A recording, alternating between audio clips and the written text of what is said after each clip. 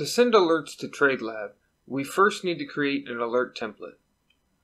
Alert templates tell TradeLab what an alert looks like.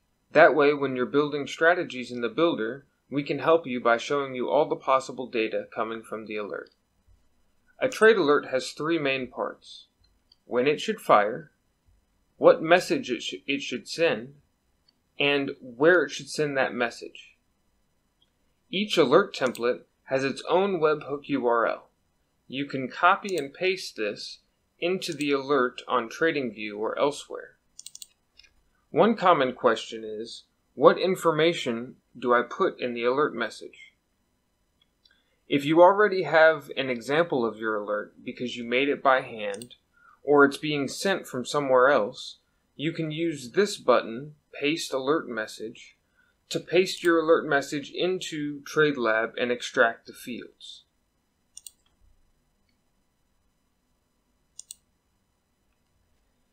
If you do not know what your alert looks like, you can use this button to have TradeLab listen for an alert and extract the fields by capturing an alert for you. You can also import an alert that someone else has previously exported from TradeLab. If you do not already have alerts, TradeLab can help you make them. Clicking on the Build button will open up the Alert Builder. An alert message can hold multiple pieces of data. We call these fields. Each field has a name and a type. There are three different types of fields. Fields can be words and letters. We call these strings. They can also be numbers or true and false. The Alert Builder lets you make your own fields, and you can have as many fields in an alert as you want. This builder is helping us do two things at once: creating alerts and creating an alert template. An alert template is different than an alert. Alert templates are just a collection of fields. Multiple alerts that have the same fields can use the same alert template. Here, in this builder, I can create two different alerts using the same fields. One alert will have a buy, and another alert will have type sell. So I can copy this, I can hop over to TradingView and paste in this message and name this buy alert. Create, and now I have a buy alert. I can then use this same alert template to create a sell alert by simply changing the value of sell right here, and now I have a different message.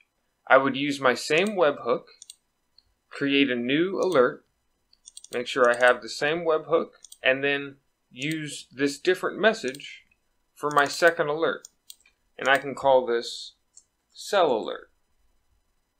Hit create, and I now have a buy and sell alert. If you are using TradingView, you also have the option to use TradingView plots. This is a feature built into TradingView that allows you to send data from your indicator to TradeLab. In TradingView, we can look at an indicator settings by clicking the Setting button, and under the Style tab, we can see that this RSI indicator has multiple pieces of information. TradingView calls these plots. What we want to do is have TradingView send us the actual number for this smooth RSI value. To do this, we'll go back to TradeLab, and we'll create a new field called Smooth RSI, and we'll set it to a number, and then we'll select TV plot. Now, as a TradingView plot, we saw that this had the name Smooth Space RSI.